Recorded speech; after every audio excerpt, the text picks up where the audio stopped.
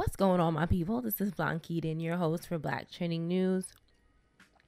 This is episode 4 of season 2 today, and we're going to be talking about the rap category, the rap genre, hip-hop music genre, and how at one time rap street battles were innocent, but over the years they've evolved into tragic, deadly, hurtful, bullying marketing tactics, and they are a part of our everyday lives, unfortunately. So let's get into it. Rap street battles were harmless competitions between MCs that not only bettered their skills but provided genuine entertainment to the community they were in. I remember watching rap battles on 106 in Park and thinking, this is okay, I like it. I thought nothing negative about it. And as a matter of fact, I found it to be quite hilarious at times. And rap street battles almost always consisted of dissing the opponent, but everyone knew it was just for show and for entertainment and not to be taken to heart. Or so it seemed. Record labels once again have found another way to capitalize off of something that was once innocent in the Black community and exploit it so much it resulted in the conspiracies around Biggie and Tupac's murder. One of the first major examples of a rap battle is often accredited to Roxanne Shanté. The criminally overlooked star spent her formative years in Queensbridge, a New York public housing complex which also spawned legends like Nas and Mobb Deep. It was within these walls that she would hone her skills in impromptu rap battles, developing a reputation as one of the most ferocious lyricists in the building. It wasn't until she was asked by Marley Marl, a denim factory worker who occasionally produced beats, to freestyle over a beat that she truly entered the annuals of rap. The beat in question was initially lifted from a track by a rap group, UTFO, Roxanne, whose lyrics were dedicated to an unknown woman who resisted their advances. In 1984, they made the mistake of angering Marl by canceling a radio promo show. So, in retaliation, he enlisted a then 14-year-old Shanté to freestyle a scathing response in which she roleplayed as the Roxanne in question. The track blew up almost immediately, and although legal action led to new beats being created and some curses being removed, the resulting Roxanne's Revenge singles sold more than 250,000 copies. The majority of early high-profile rap beefs and plenty of more recent feuds were sparked by accusations of biting, or in other words, heavily borrowing from or just straight up copying another artist's style, flow, or beat. Some view it as homage and others see it as theft. To this day, it's a debate which is still ongoing. It's also worth remembering that beef can turn ugly.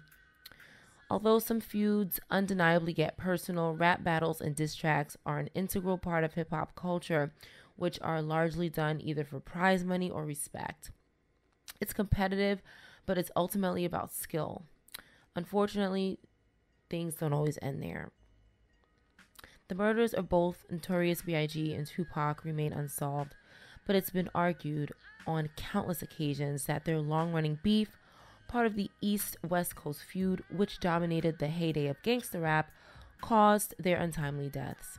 In a documentary released in 2017, Ice-T described their story as a tragedy that didn't have to happen, and admits that he never thought their lyrical jab would escalate into real danger.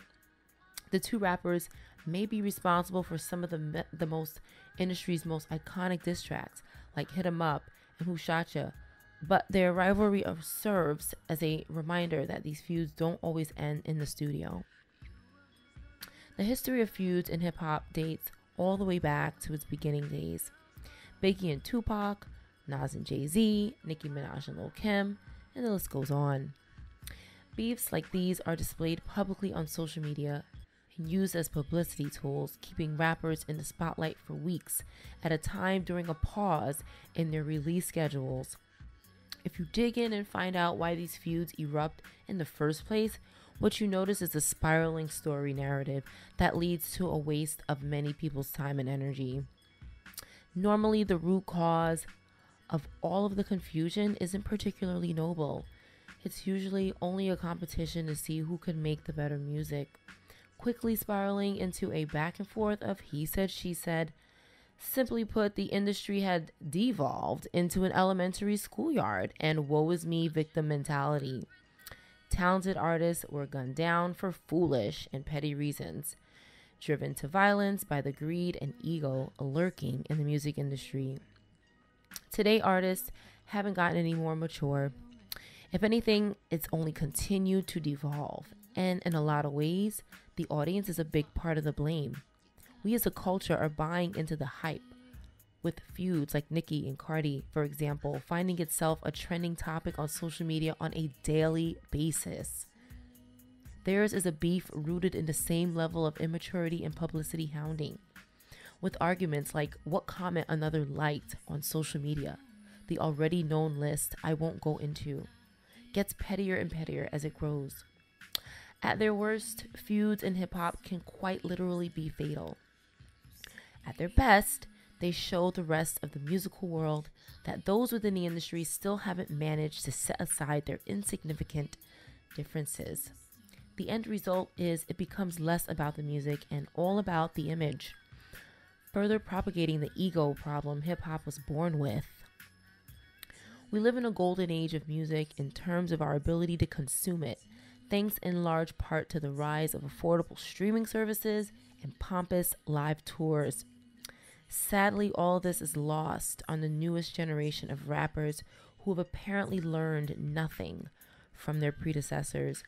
What we need is for rappers to stop using feuds as a means to sell records.